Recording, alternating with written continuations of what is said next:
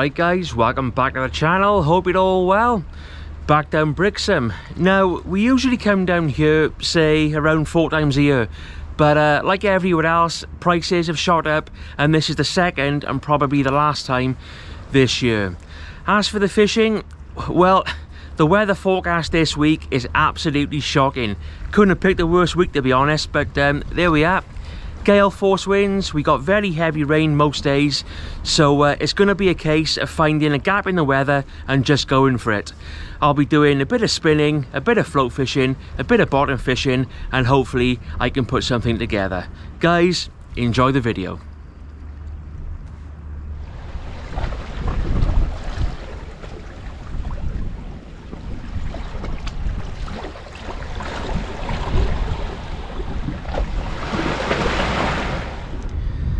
So, back on Brixham breakwater. We're about an hour into the flood. Just had my first cast. I'm using 2 rods. On the one rod, there's a 3-hook flapper rig with size 2.0 hooks. Now, usually, when I use a flapper, I use size 1 or size 1.0 hooks. But tonight, I want to see if I can get through some of those smaller fish and get into some of those better whiting. On the other rod, there's a 4.0 paternoster pennel, and that one is for big baits. At this very spot, in the past, I've had some cracking bullheads and some nice conger eel too, so you never know. I've got ragworm, mackerel, squid, bluey, and a few sand eel. The weather, it's not the best. We got quite a stiff northwesterly, some nasty showers, but it is what it is. Can't do much about it. I'll persevere, and hopefully we can have a good night's fishing.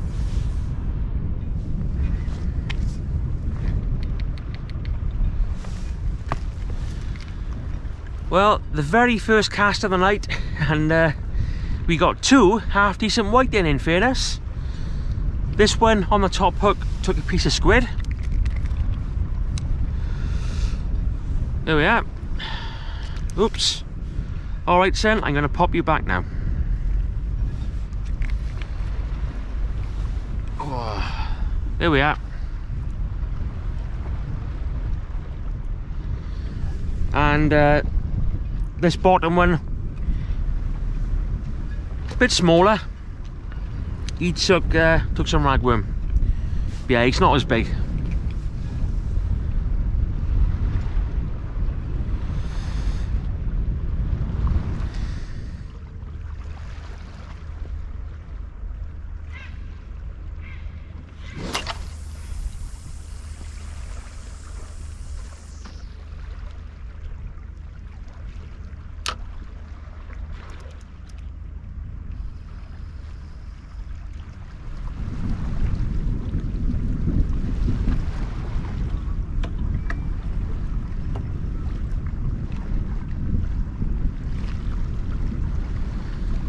Yeah, not a bad little whiting on the bluey.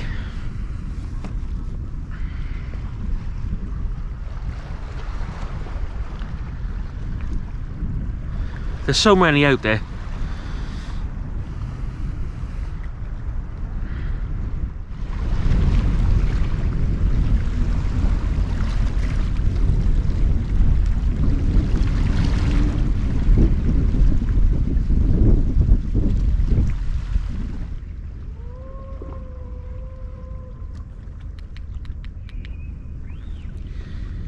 If you're wondering what those strange noises are, it's actually seals.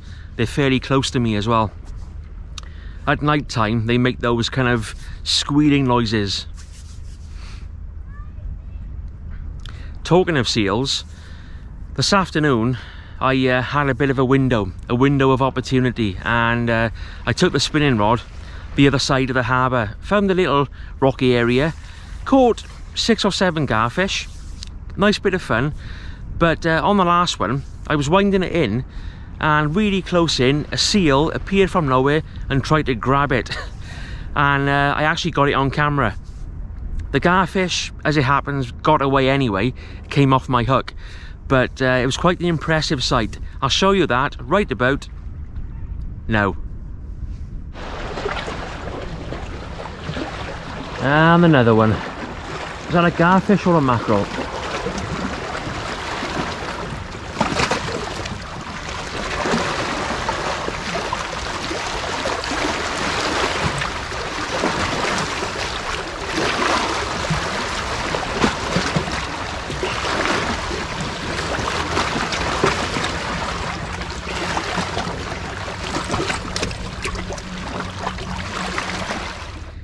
been fishing now for around 20 minutes and it's just non-stop bites. Soon as that bait is hitting the water, the fish are onto it straight away. Hopefully, as that tide starts to push in a bit more, the fish will get bigger, but to be honest, if that doesn't happen, I'll still enjoy it. To me, a fish is a fish. I'm out fishing, bit of fresh air, can't fault it. Now, the flapper rig, I'm giving a bit of a whack, but the 4.0 Paternoster pennel with a big bait on, I'm casting that no more than say 40 yards. In front of me, you've got some rocks which protrude outwards by approximately 30 yards, and in my experience, the bigger species, like your bullhead and your conger eel, tend to hang around there, just on the edge of those rocks, and that's where I'm putting that big bait. At the moment, on that rig, I've got a big piece of fresh mackerel, but so far, nothing. But plenty of time yet. Be patient.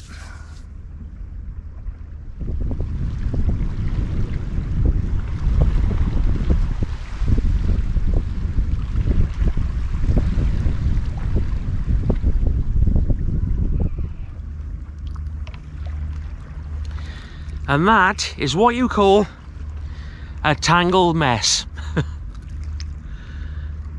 What have you done to my rig? Oh well, something a bit different anyway. But that rig is a goner. We got a small strap conger. No idea what it took.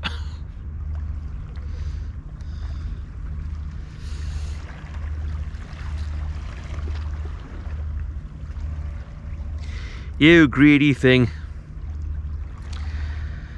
Right, I'll get this one unhooked and we'll pop him back in.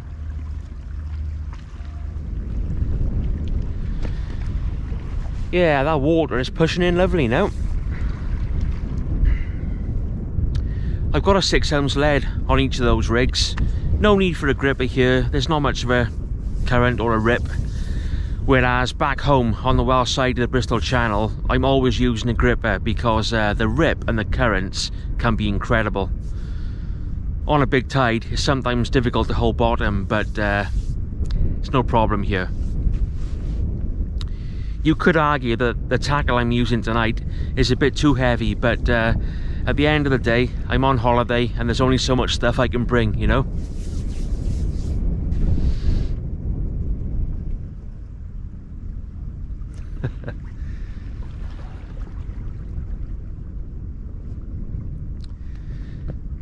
Now, I'm just about to wind in this flapper rig because, oh, there we go. But also, the big bait rod, that's going as well. But it's something small pecking at the bait. It's literally non-stop. The problem is getting through to the bigger species. The water must be black with fish. And like I said before, it's great to see. Right, let's take a look at this one.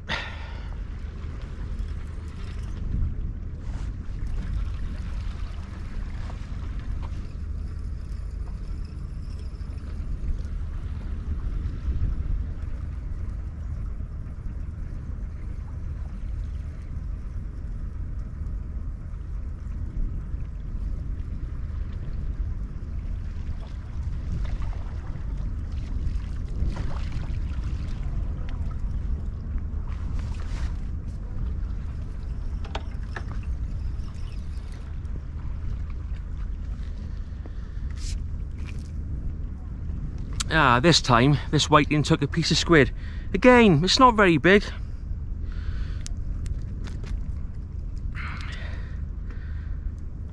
But, they're keeping me entertained.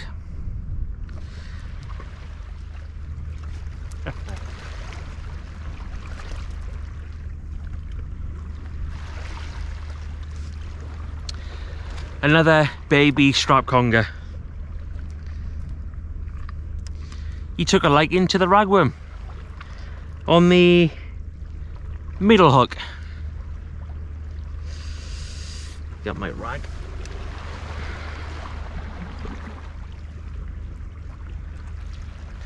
There he is.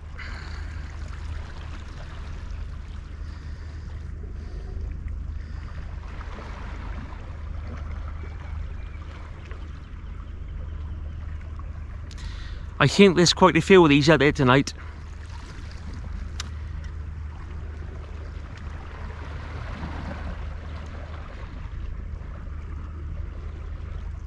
Causing trouble as per usual. There we go, nicely unhooked. Right son, let's get you back in.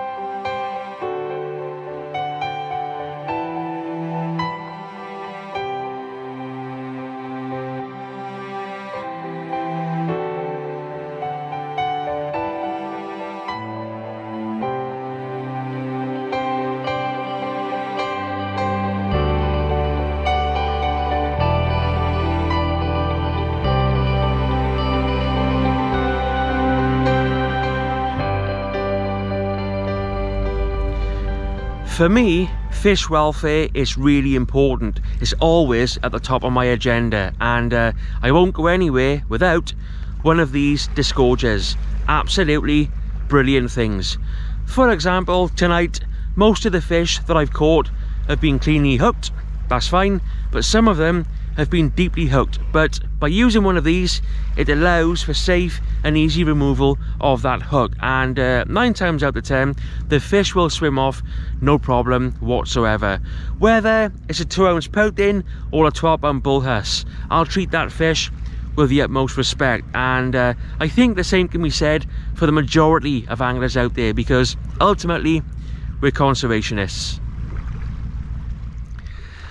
Well, at last I've caught a fish on the big bait rig, but the fish is not so big. This small conger took a big mackerel and squid cocktail bait. Unbelievable. Here he is.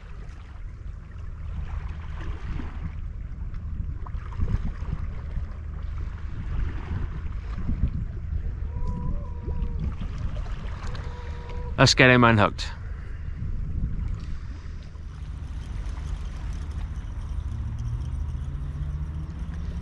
This feels a bit better.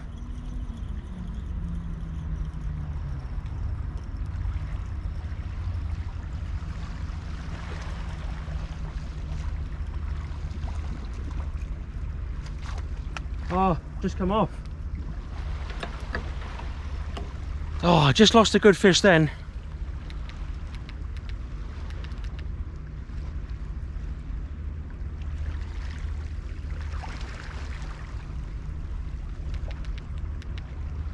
That was a good fish. Come off right in close. Damn. Never mind. Let's get him back out there. Yep, the pouting are out in force now. Got a double shot.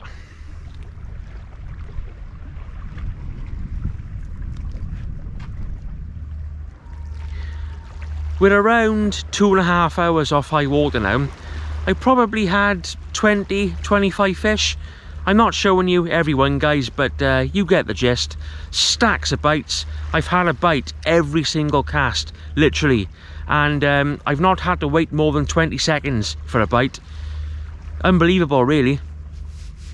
Now, of course, most of that is small stuff pecking away at the bait, but in amongst that lot there are going to be some better fish, and hopefully I'll get one.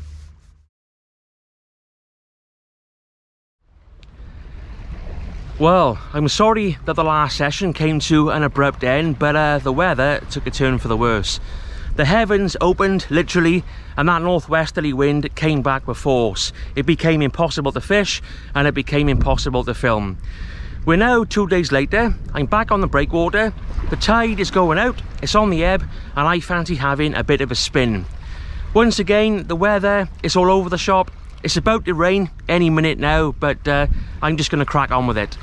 I've got my 10-foot spinning rod, a standard spinning reel, 10-pound line all the way through, and on the end I've got this 30-gram metal lure, or metal spinner if you like. Nice and weighty, and I can give that a good whack.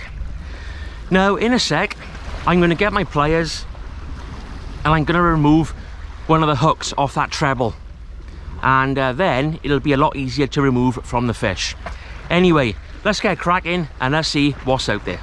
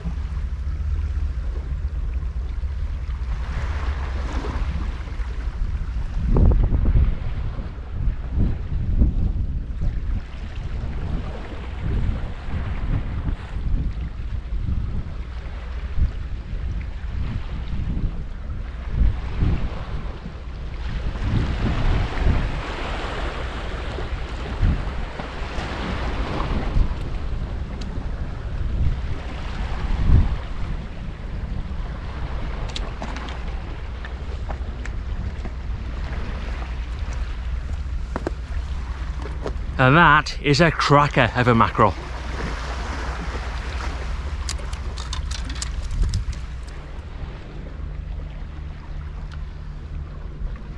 What a cracker, a proper Brixham autumnal chunk. There he is.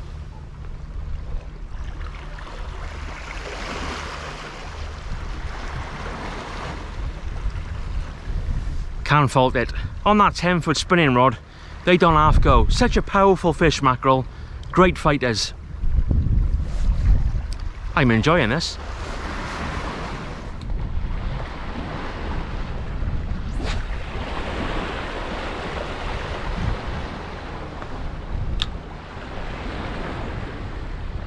The tide is dropping quite quick. Personally, I prefer to fish the flood, but like I said in my intro, this week is all about picking spots or picking gaps in the weather and just going for it. It's absolutely lashing down now.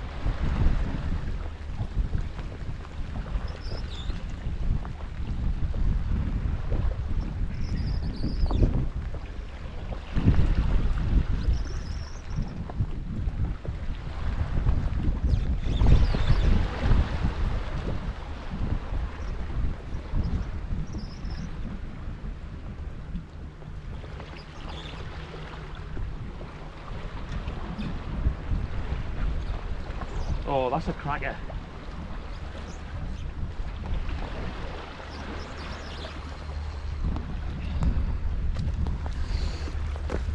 Here's a nice one.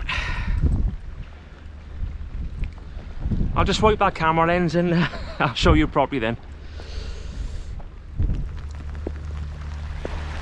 I'm sorry guys if the quality of footage is not great, but like I said, I'm trying to battle the weather, you know, or contend with the weather.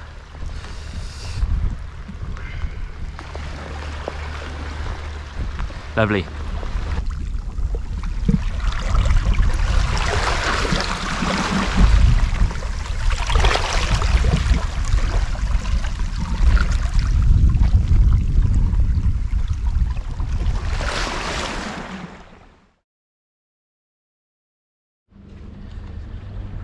Well, as you saw, it absolutely hammered down with rain, and to be honest, the fishing went a bit quiet. So I popped back to the house, got something to eat, and I've now popped back down. The tide is coming back in. It's on the flood. I'll give it another hour or so, and I'll call it quits then. I just want to thank everyone for watching the videos, for commenting, etc. It's very much appreciated. And also, I want to thank my channel members, and I'll give you guys a quick shout out now. I got my piece of paper. So, my channel members are Simon Jenkins, Soul Searcher, Andrew Jones, Team Shepherd Fishing Adventures, Gary Foster, Dan Keynes, Mark Hopkins, John Adron, Swamp Dog, Jason Spears, Welsh Fisher, Matt Coates, Ian Taylor, Alex Ainley, Robert Langley, Sarah Brown, David Williams, and Chris Cooper. Nice one, guys. Cheers. Well, you know me, I was meant to be going back to the house, but I couldn't resist having a few more casts. I just took a walk over to Battery Gardens because I wanted to fish off the rocks. It's a bit blowy, to be honest, but found a nice spot here. Got this nice cliff face next to me, and that's providing a nice bit of shelter from the wind. Now this time I'm going to use a float. To be honest, this float's a bit too big, but it's all I got with me. And for bait, I'm using a small piece of fresh mackerel. It's one that I caught earlier. Size 4 hook, tiny bits of mackerel. Let's have a go.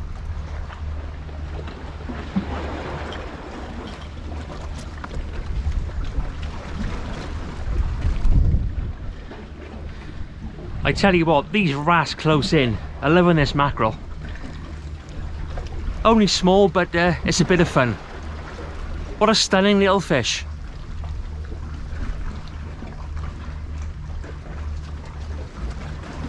Very close in, but that's what you'd expect, you know. They love hiding in the rocks and in the kelp. Look at the colours on this one.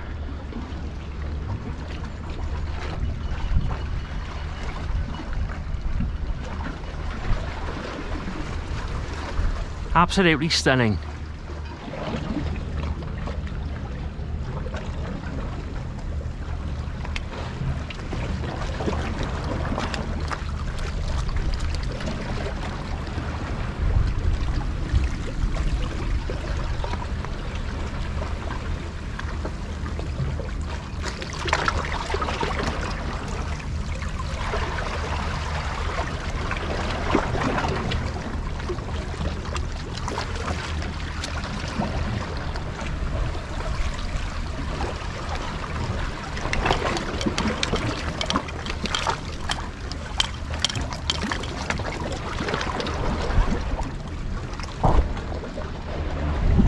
That's a better one.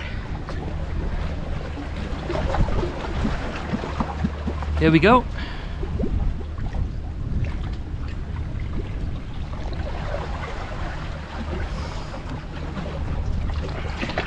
I could stay here all evening. I might do yet.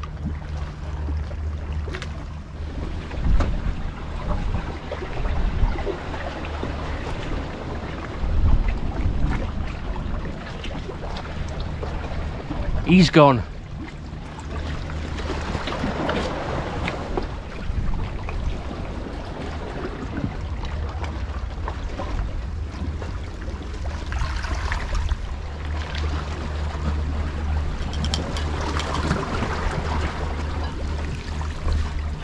There we are, garfish on the float.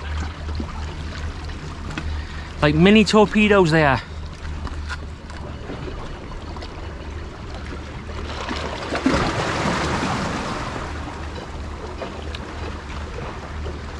Oh, he's taking that mackerel right down. I'll have to use my disgorger on this one, but shouldn't be a problem.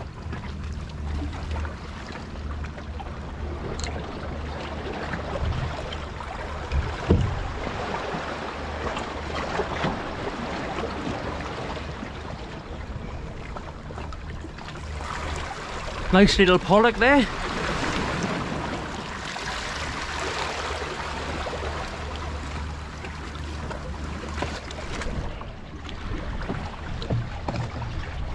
There we are, a lovely little pollock on the float. Not far off a pound.